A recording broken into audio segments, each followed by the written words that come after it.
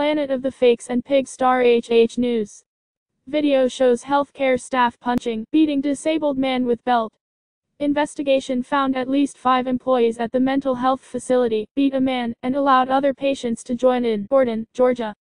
The family of a mentally disabled, Georgia man has released video showing their loved one being repeatedly beaten by staff hired to care for him. Brian Gerard, the family's attorney, said the family wanted to release video of the 2013 incident now to warn the public that neglect is happening at facilities all across Georgia. These are some of our most weakest, our most vulnerable citizens.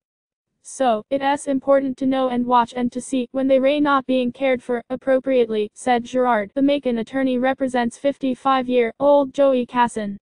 When Casson's family could no longer care for him, they admitted him into Total Care, a facility in Gordon, Georgia, licensed to care for the developmentally disabled. Physically, he is not disabled. He is able to function physically, but he is severely mentally disabled, explained Gerard. Surveillance video recorded on November 7, 2013, shows staff repeatedly hitting Casson with belts, punching him on the ground, and allowing other residents to hit him. At one point, staff appears to be taunting Casson with food and laughing at him. Related claims of abuse, neglect on the rise at state-licensed mental health providers, records show. I think anybody would find the video despicable, said Gerard. It was heartbreaking. It made me angry to think of individuals who were being paid to care for him were engaged in just despicable abuse.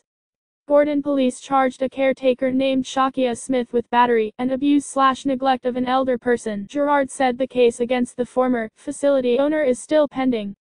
Carson is now at a different facility in South Georgia and is doing well, Gerard said. The Georgia Department of Behavioral Health and Developmental Disabilities revoked the facility's license after an investigation. Total Care's former owner, Pamela Reeves, declined to comment about the pending litigation.